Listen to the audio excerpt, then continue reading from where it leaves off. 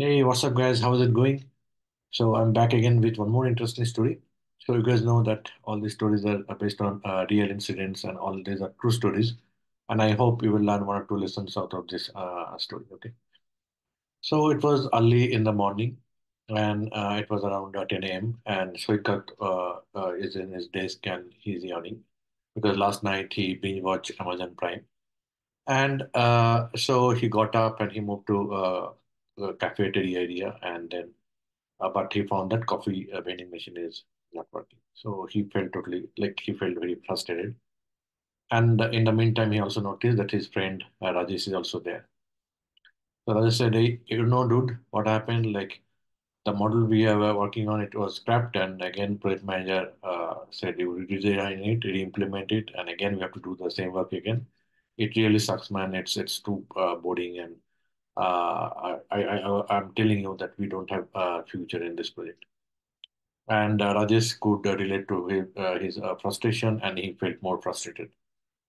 So Rajesh and Saikat, they work in the same software company, same project, and they were working in this project for last 4 years, and it's a maintenance project. And the technology is obsolete; it's a legacy technology, and job is very monotonous, repetitive, and so they were not liking it.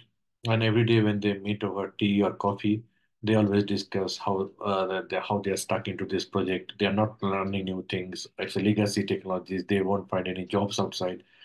And like so many negative things they will discuss, and at the end of the day, they will feel frustrated. Sometimes they feel vent their anger on their boss, and boss is also not preferring him because of that and he is not sharing project related critical information to them. He's preferring some other two leads.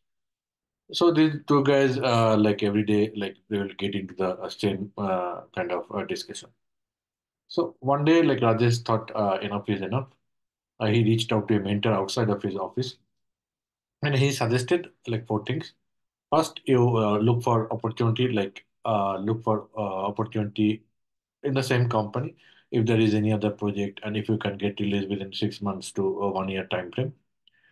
And if it doesn't work, then ask your manager so that you can part-time contribute into some other project. You raise your concern that this is what happening and I'm not learning anything new. So I want to contribute to some project where there are good technical skills I can develop. And if that is still not happening, then you Saturday, Sunday you work and build up some kind of prototype and some kind of demo will or prototype so that you can showcase in the interview and etc. Like some kind of technology you work on and build some POC. If all these don't work, or like once you develop enough technical skill, then maybe you should look outside. So Rajesh implemented all of them, and then he finally moved out of this project with a better role, better salary. So, what are the key takeaways? What are the key learning from this? So, we all have some problems or difficulties in life. We all face at some point of time, like because it may be because of people, it may be because of the environment or the circumstances we live in. Stephen Covey, in his book Seven Habits of Highly Successful People, said that we have a circle of concern, right? And we have then circle of influence. We have a circle of concerns this big, but influence only few things we can influence. Focus on that. If you focus on the areas which you can't change, right? For example, the project, maybe technologies are old, obsolete, legacy, it's a maintenance project. You can't change it because there is a technology they're using, customer is using, client is using. So you can't change it. Focus what you can change. Because if you discuss negative things, your energy level will go down. Right? If you focus on the positive things, you will be able to go out. Right? You'll be able to find better opportunities. It's true with everything in life. Like even if you are in a bad situation in life, focus on the thing or focus on the way out instead of thinking that okay, I'm a victim. Instead of have a victim mindset that okay, I can't do anything, I can't change anything. Think what are the things I can change.